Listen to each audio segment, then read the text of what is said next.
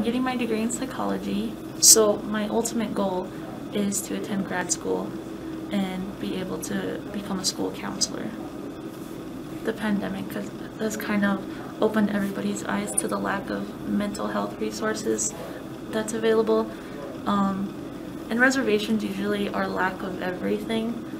And where I grew up, it felt like you had nowhere to turn, and the suicide rate is so high among teenagers on reservations. And I lost one of my good friends that way, and so she just felt like she had nowhere to go, and I would like to be a person that someone can turn to when they feel like that. So COVID has impacted my studies. For a while we were just completely remote online. I actually did have COVID last semester, so I had to quarantine. Some professors were very adaptable with it, while some just kind of, you had to deal with what you had.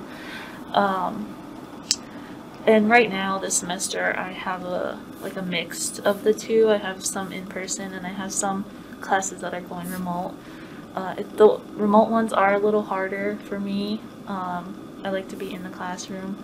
I didn't go home and see my family for a while just because I was afraid. My parents live right next door to my grandparents, so that was a little fearful for me until everybody got their vaccinations back home, and I felt a little more safer going back and seeing the rest of my family. So that was a little hard for me. I got it in October and I didn't go home until Christmas break to see them.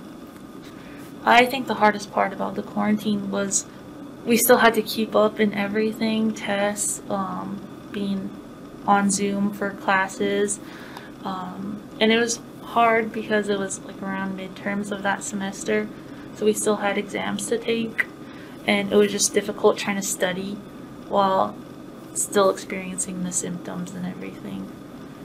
When I first moved away, I went back like every other weekend just because I needed that contact with my family, just to try to ease myself away. I didn't want to just completely pull away and separate myself.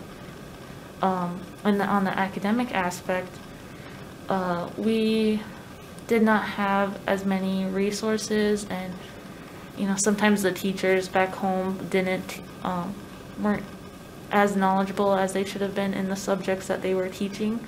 So to come here and just the academic workload that I had my first year, especially being a biology major, it was a lot. It was difficult because back home I hate to say it, but I didn't have to try so hard.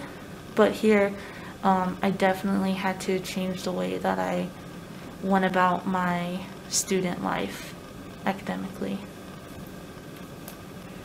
But especially in the science classes, there was a lack of women, first of all, and then there was a lack of women of color. There was maybe me, and in some of my classes, me and maybe another woman of color in there. Most were men, so it's just kind of hard to look around and try to find another woman, but another woman of color.